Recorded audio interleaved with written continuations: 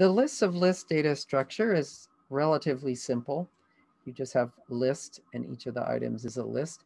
But there's some sort of limited utility of this because a lot of times in a table, we don't have the same kind of thing in every column. And so rather than referring to each of the columns by a column number, it is often convenient to refer to the columns by the kind of thing that is in that column. So there is another data structure that we're going to build called a list of dictionaries, and that will help us to solve this problem. If we look at the list of dictionaries, it starts off in a similar way to the list of lists. We have our outer data structure, which is a list with 3 slots. We're going to call this data structure characters because it's about cartoon characters.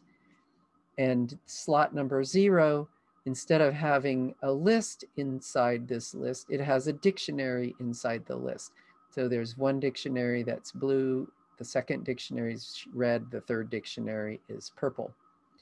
If I take these dictionaries and spread them out, I have the key for each of the items in that dictionary shown at the top, and then I have the values of each of the items in the dictionary shown as the values of the cells. And so we can imagine this list of dictionaries to be another sort of table.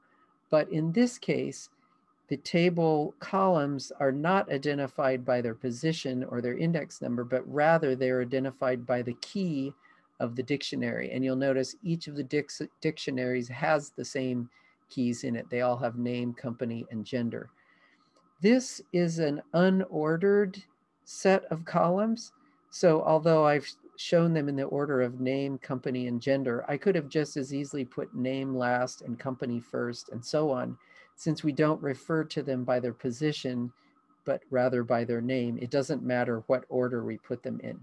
So if we want to refer to one of the items in this table, then just as we did with the list of lists, we refer to the row that it's in by the number.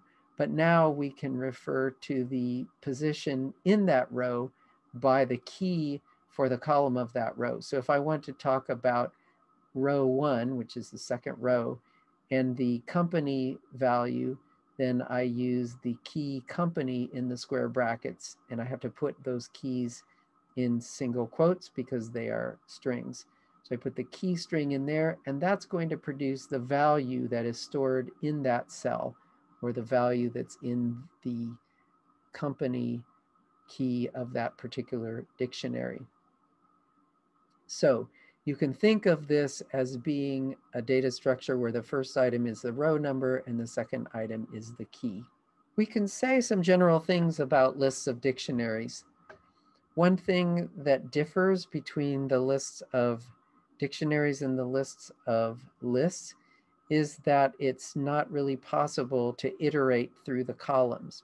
If we have the columns being lists, then we could iterate column 0, column 1, column 2, but we can't really do that because unordered dictionaries can't be iterated. It's a very common usage pattern that each of the items on the list represents an individual of some kind of thing, and then each key value pair represents some kind of property of that individual. If we look at this here, each of the rows represents a cartoon character.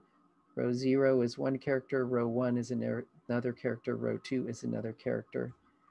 And then the key value pair represents a property of that individual. So this key value pair here represents a property, the name property of the first character, and this represents the company property, and so on. So this row representing a particular item and the key value pairs representing some kind of property of that item is a very common sort of pattern that we see.